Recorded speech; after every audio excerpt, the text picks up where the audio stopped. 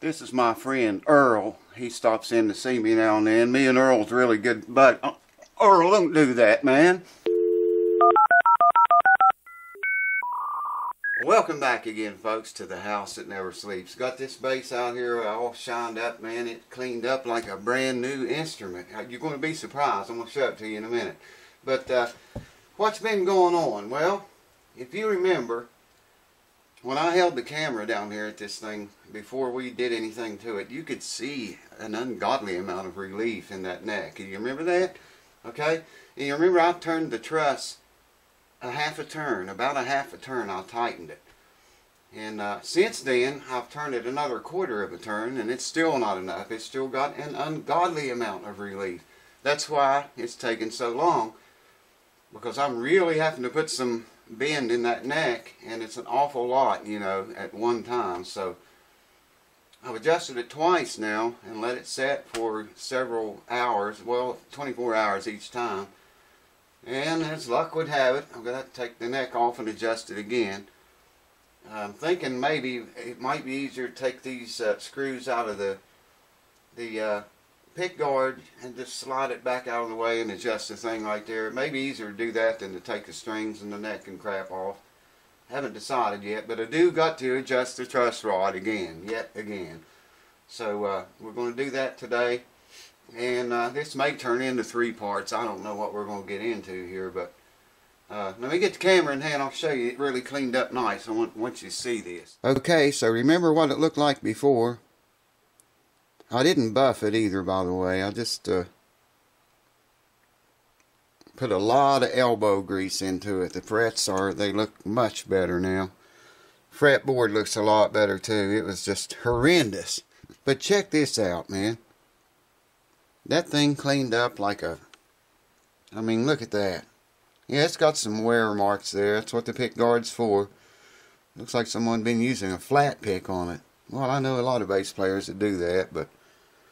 anyways, it really cleaned up nice. I didn't buff it or anything. I just hand rubbed it all out.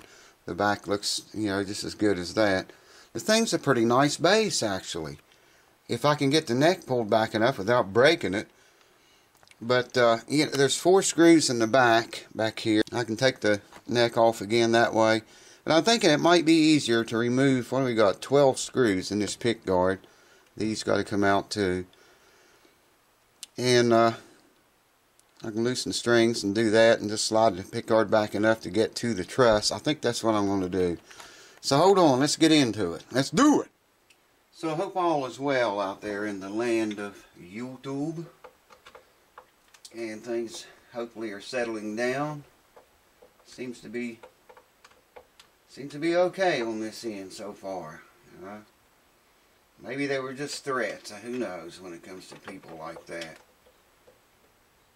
Accusing me of starting it. You know, I think it was that person came to my channel. I didn't go to theirs. Anyways, enough of that. Enough with it. See what I mean? This is much easier and faster than taking the entire neck off of the back of it. Now, the neck is straight right now with the strings loose. Yeah, they're pretty loose. And the neck is straight right now. And when I tune it up to pitch, it gets this huge forward bow. Too much relief.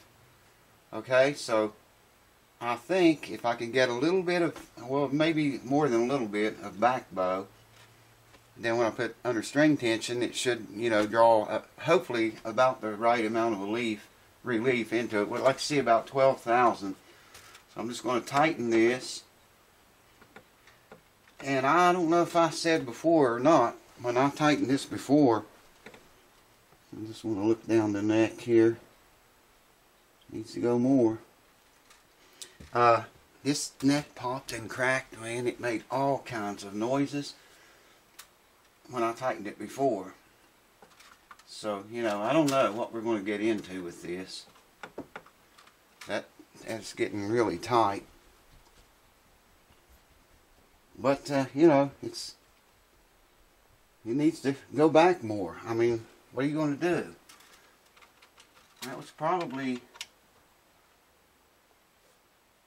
about a quarter of a turn right there just now. Now I already tightened it once. I went a half a turn the first time. I don't know if I showed that on the other video or not. Let it set 24 hours. Went another quarter of a turn. It set another 24 hours. So here we are now again. Just went another quarter, and I'm going to go a little more with it. As bad as I hate to. Like I say, that thing was popping, man. That wood, you know, it's a lot of movement at one time. There, we're getting some back bow in it now. I'm going to let that set for a few minutes, and I'll bring you back. Just let it settle for a minute. You don't want to go, you know, too awfully much at one time. You can break the neck doing this, and it is starting to get pretty tight, so hold on. And I tightened that another 3/4 of a turn. Good Lord, man. I'm not going to go any more with it. It's got some back bow in it right now, but I don't want to go any tighter than that right now. The thing needs to set another 24 hours or so. Now I raised these up back here too. They were flat down as low as they would possibly go. So I raised them up because under string tension, you know, I'm going to have to adjust this to set the radius, and under string tension I prefer loosening those as opposed to tightening them under string tension. So that's that. Right now I'm just going to put all these screws back in the pick guard, and I really don't think you want to just sit and watch me put screws in, but I don't know, maybe you do want to watch that.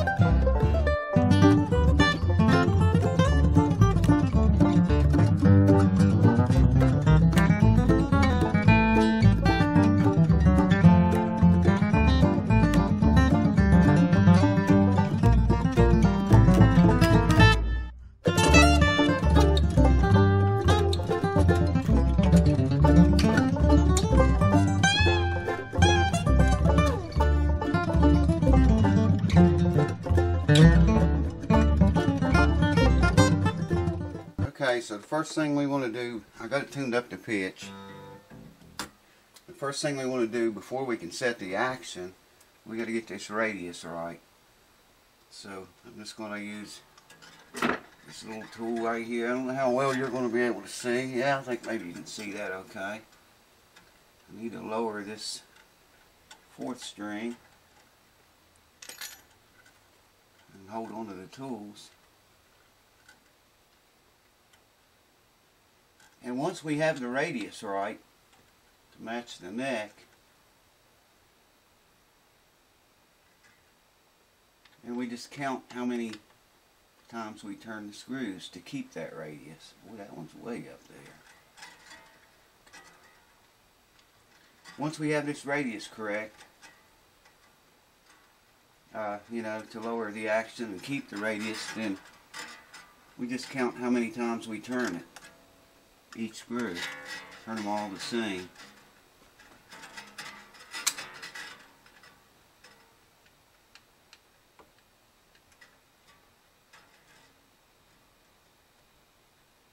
We're dead on the money there.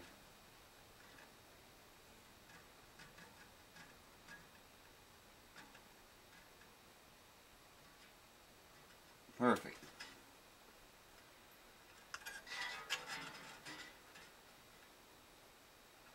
Right on the moolah. Let me tune it up again, and I'll bring you back and we'll start checking neck relief and all that good stuff. Alright, we're tuned to pitch. Got a capo on the 1st fret. I think you can see that. Yes, you can. Can you see back here?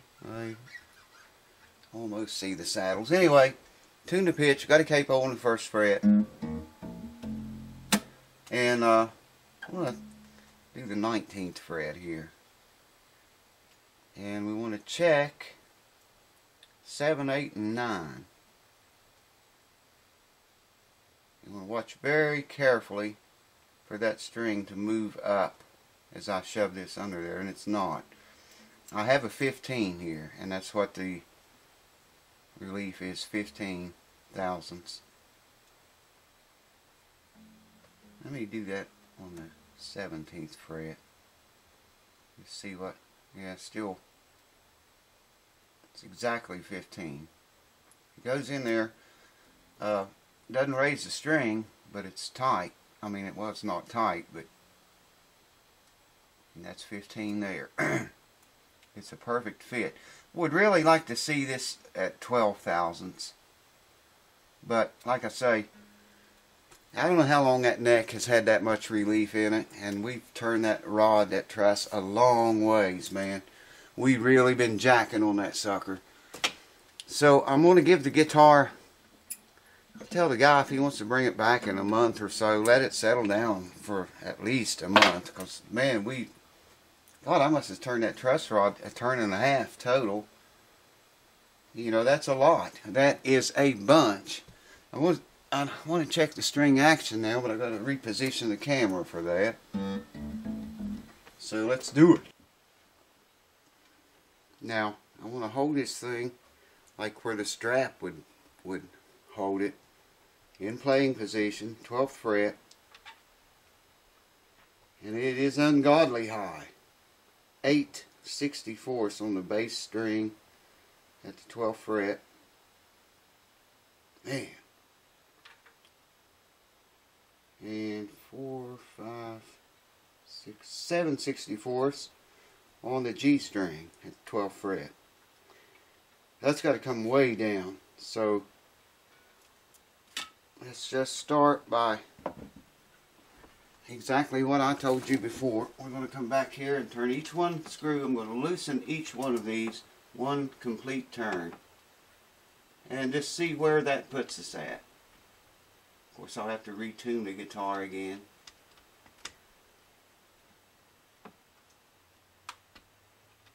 I'm going to do a video very soon on truss rod adjustment. The do's and don'ts. See a lot of funky things going on in truss rod land. So look for that. Watch for that. It'll be real informative. Teach you, you know, all the little things you may or may not encounter while adjusting your truss rod. Okay, there. I got to tune it back up, so I'll pause the camera for that and bring you back. Hold on. Well, this is pretty cool. I turned each screw one turn back here on the saddles. One complete turn on each screw, and it brought it down exactly 1/64. So that's kind of cool the way that works out. I wonder if they measured those threads to make that work that way. So we're at 7/64 on the bass side here now. 4, 5, 6, 7/64. And 6/64. I want to go a little bit lower than that, so we got to do it again. Just going to do the same thing I did before and go one turn with every screw. I'll bring you back once we've done that.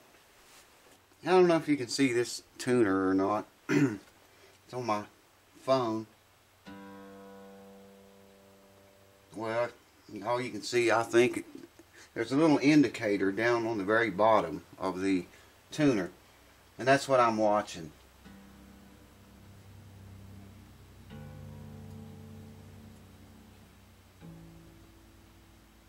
Guess it would help to plug an amp in. Plug it into an amp. When you see green, it's yellow, and when you see green, you know you're there. But that indicator down here shows too, so.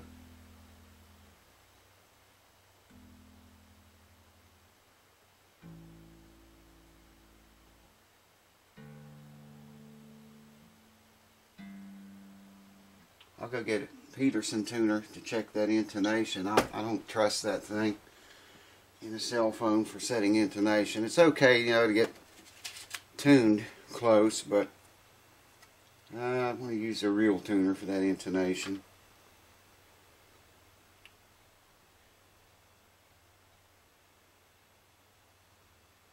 It's like 6/64 and 5/64. Might just leave that there for now. Yeah, I'm going to, and I'll show you why. The the saddles are, if you can see that, let me get right, yeah, I think you can.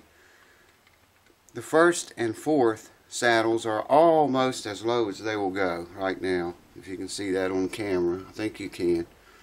These two can go down a little bit more, but we'd lose our arch. If we do that, we'll lose the radius. These are almost as low as, almost bottomed out. I could go a little bit more with them, but I'm just going to tell him to bring this thing back in about a month and let it settle down for a while, you know. And then we'll try to get some more, or some less relief in it, and set the whole thing up again.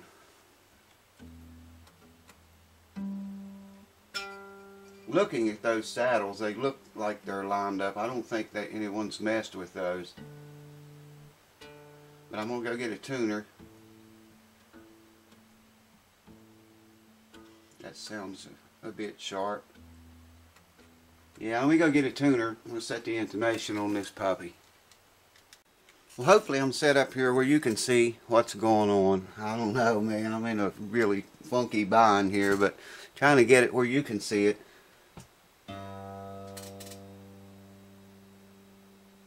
The G string is in tune.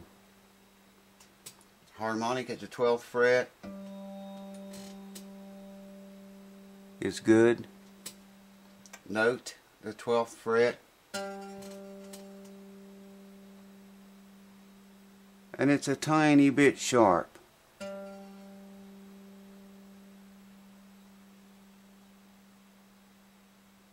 I'm hitting that string pretty hard too, but still it's a little bit sharp. See it rolling forward?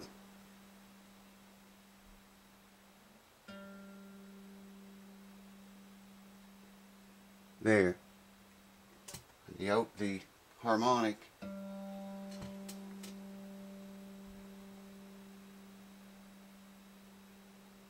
so it's a little bit sharp on the 12th fret.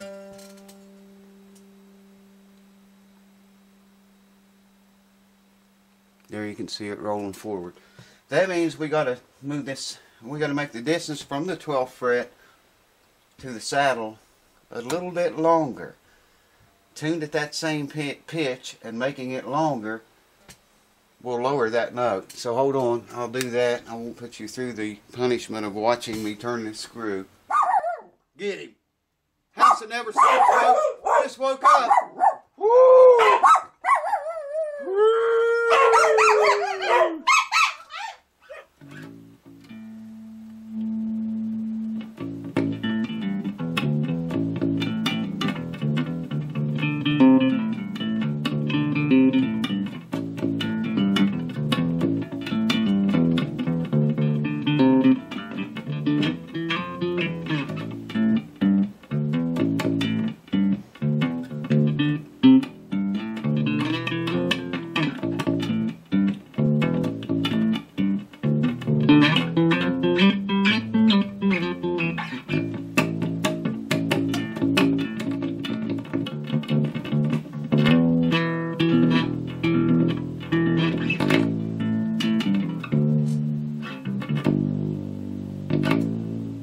No more noise in the controls. Check that out. We got the treble.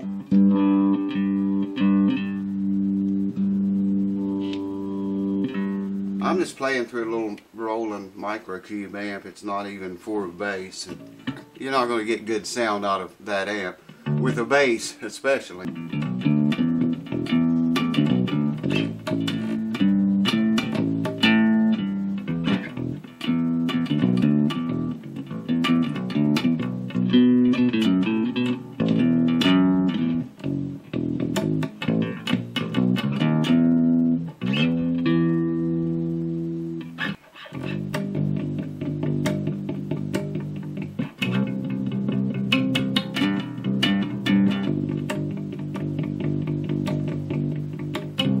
I checked everything off camera again, by the way.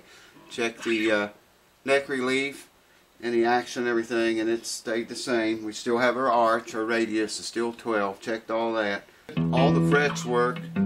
I could get the action a little lower than that, but like I say, I would like to wait because these two are almost bottomed out, these two saddles. And we need to get lesser neck relief, less than 15 thousandths. That's what it is right now. I'd like to get that down to at least 12, or down to 12. And then I can lower these lower, or may not even have to, because that would bring the action down just by lesser neck relief.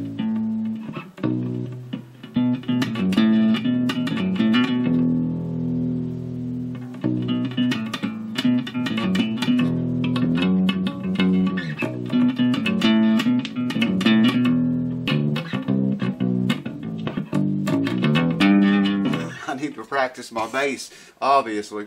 But there she is, folks. Set up really well. Take one last look at it before she goes bye-bye. Really cleaned up. I got fingerprints all over the thing right now.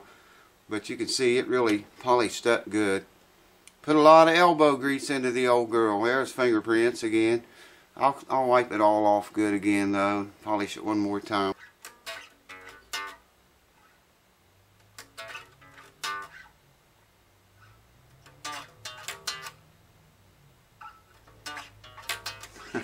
So anyways, next video, probably the next one very soon to come, is going to be on truss rods. How to adjust your truss rod, what to do and what not to do, and a safe way to do it. And we're going to get in depth about adjusting your truss rod and everything, you know, that comes along with it. So thanks guys for staying with me through all this, and hope maybe someone picks something up that they could use a little bit, maybe on your own instruments. Save you a buck or two, whatever, you know. It's always good to save a buck or two. Thanks guys and gals. Keep it here. Tell everyone you know to come here and sign up. And let's share the knowledge. Any knowledge you have, put it in the comments below. And like this. And share it, baby. Share it on Google. Or anywhere. Like Facebook, whatever. And I appreciate it. Many thanks to all the subscribers. You guys are great, man. And catch you on the next one.